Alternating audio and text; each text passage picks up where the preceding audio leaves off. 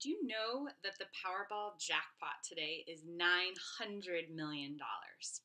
So I thought, given that information, why not do a math in real life problem and talk about the odds of winning Powerball, okay?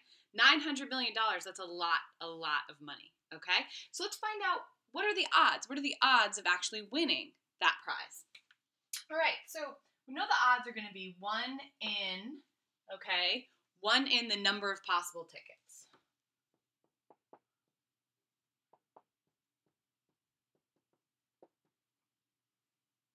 Okay? And this is what I mean by that, 1 in the number of possible tickets. So how many possible tickets can exist for Powerball? Now, not every possible ticket may be sold, and it obviously, you know, when the Powerball jackpot keeps going up, it means the combination of numbers for Powerball, no one picked it. That ticket wasn't sold. But what are the number of possible tickets when we think about Powerball? So let's talk about what Powerball is. So basically, you have a drum of white balls and a drum of red balls. And for the drum of white balls, you pick 5, okay? So you pick 5 white balls. Well, I shouldn't say you pick, but it is picked. 5 white balls are picked, okay? And there are 69 of them, okay? So they number 1 through 69, all right?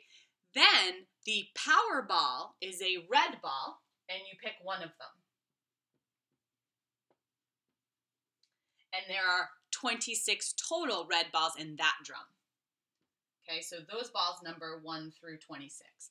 So how would we figure out the total number of possible combinations?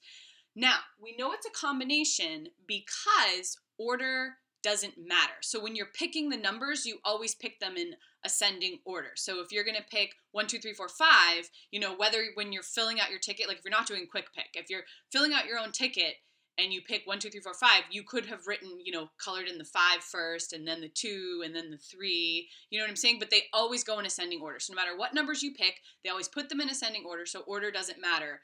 Picking 1, 2, 3, 4, 5 is the same as picking 5, 4, 3, 2, 1, okay? So we're using combinations, all right? So we need the total number of total possible outcomes, okay? And so how do we calculate that?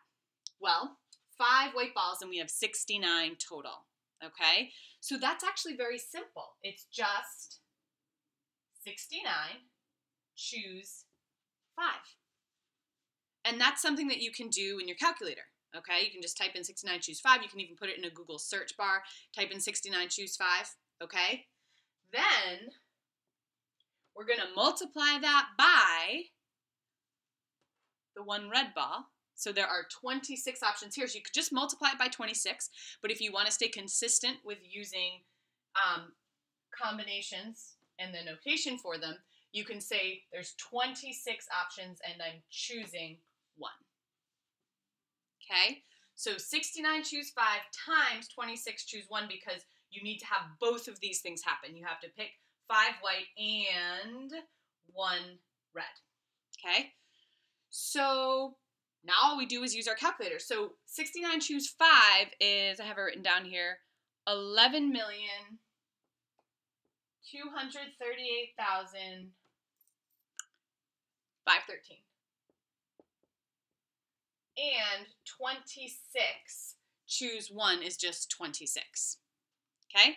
So now you're going to grab out a calculator again, multiply these two together, and you get 292,201,338. 338, right. Okay. So basically, there are 292,201,338 possible different Powerball tickets that could exist with the numbers, okay? Again, not all of them are sold every time. That's why somebody doesn't win every time.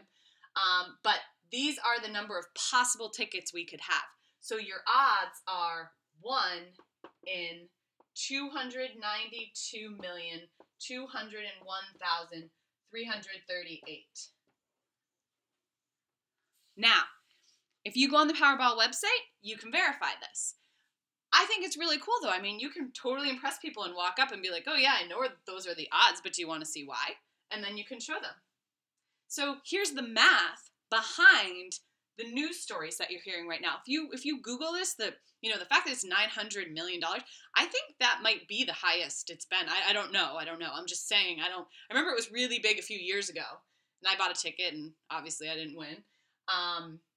But yeah, so this is pretty cool that you can now understand the math, and it's using combinations, something that you've done in class. You probably had a unit where you talked about probability and you talked about combinations and permutations. So here is math in real life, using combinations to figure out the odds of winning Powerball. And you can do this with other lotteries too. If you have I think there's the Mega Millions that's in Massachusetts, and then there's also lots of different types of lotteries. So this is pretty cool, and it's another example of math in real life.